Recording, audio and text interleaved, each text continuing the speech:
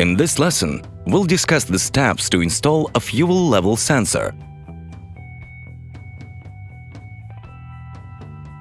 The vehicle must be parked on a level ground, that is, on a non-inclined surface. Before we begin sensor installation, we must prepare the fuel tank. Remember to comply with all safety regulations while handling fuel. Let us first drain the residual fuel from the fuel tank.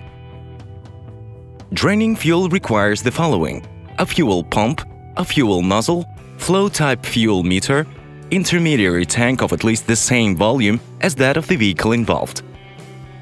We also need a fuel filter and a container for calibrating the flow-type fuel meter. Now, use the pump to transfer all the fuel from the original tank to the intermediary tank. When working with petroleum fuel, remember to remove any vapors by steaming the tank or filling it up with water after you've emptied it. Then, examine the tank on the inside in order to pick the most suitable location for the fuel level sensor. You need to make sure that the sensor will not end up too close to the fuel tank's existing float sensor. The optimal spot for a typical tank is its geometric center, right as the image here shows. This way, you will minimize the effect of the fuel level fluctuations in the tank on the sensor readings.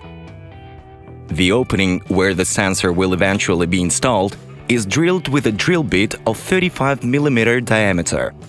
Make sure you drill accurately and at a slight angle. This will help prevent any metal shavings from getting into the tank.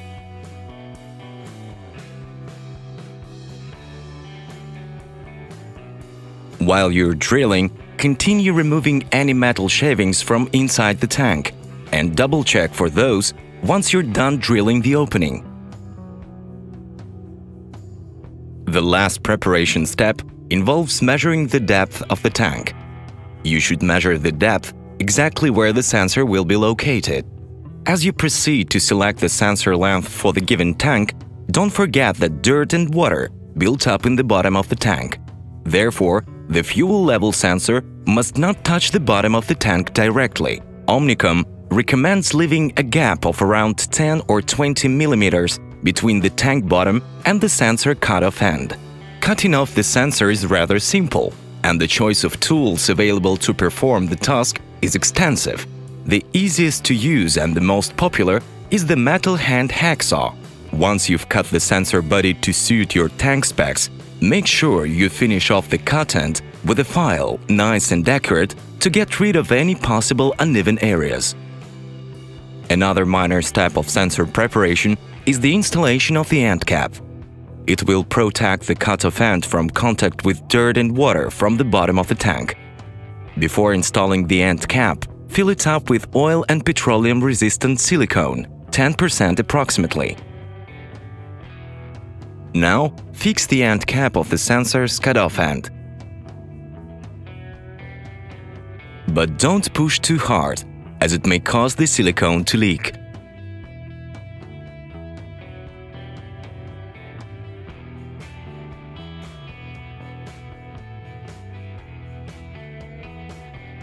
We're on to the next stage: preparing the equipment for sensor and fuel tank calibration. Get the OMNICOMM UNO USB adapter.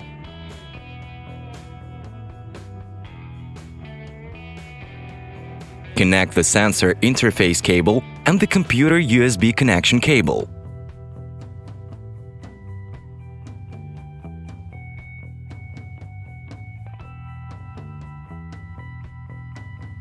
And then, connect the whole system to the computer with a pre-installed OMNICOMM configurator.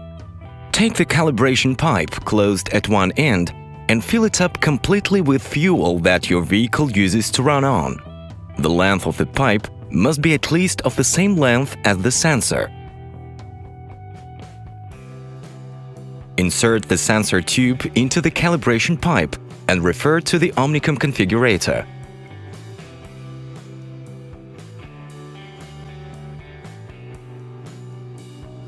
The interface will display the rising level of fuel, which will at some point stabilize at a specific value.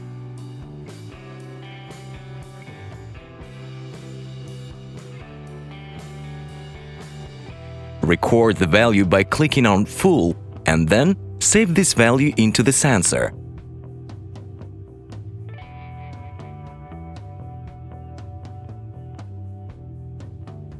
You can now see that it reads it as a 100% level.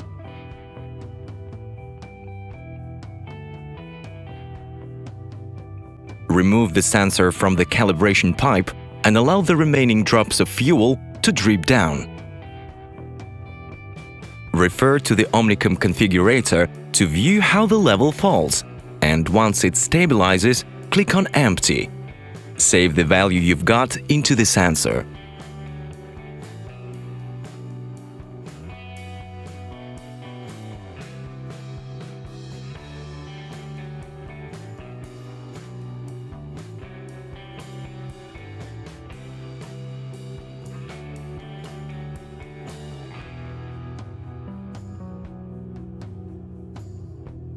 We've now got to the step when we'll be selecting the right accessories to mount the sensor and install it in the fuel tank.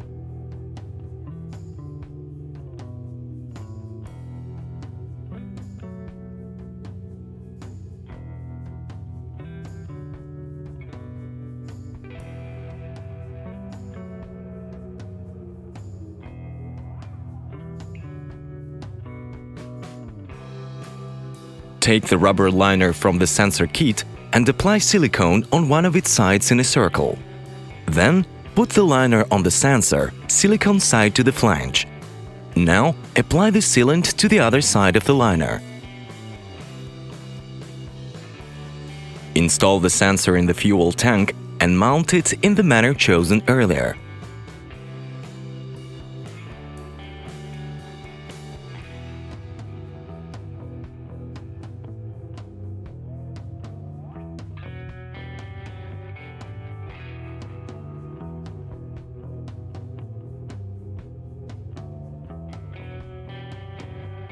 Before performing the tank calibration, check the accuracy of the flow type meter by introducing some fuel into the measurement container. Reconfigure the meter if required.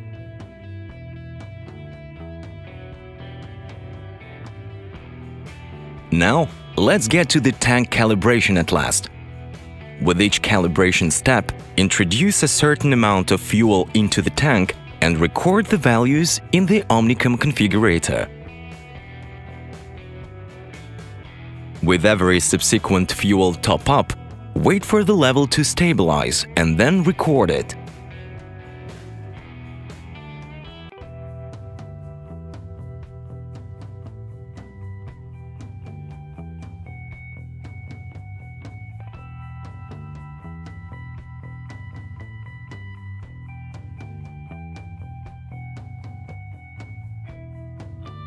Only then should you introduce the next portion of fuel.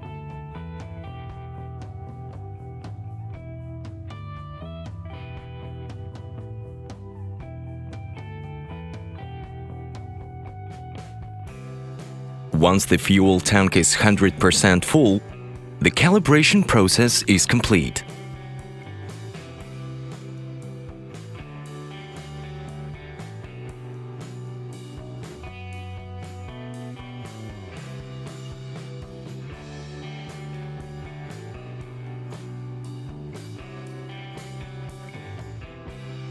Export the calibration table you've thus generated into a file.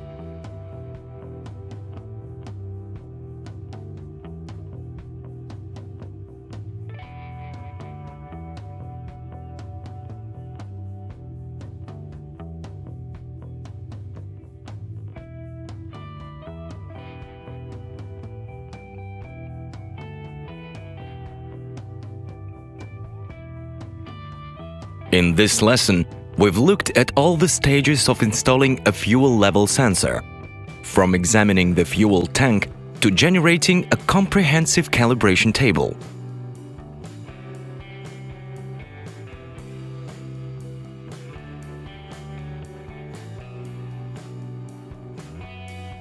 The whole process of installing and configuring the sensor for one tank of a given vehicle usually takes up 2 hours at most.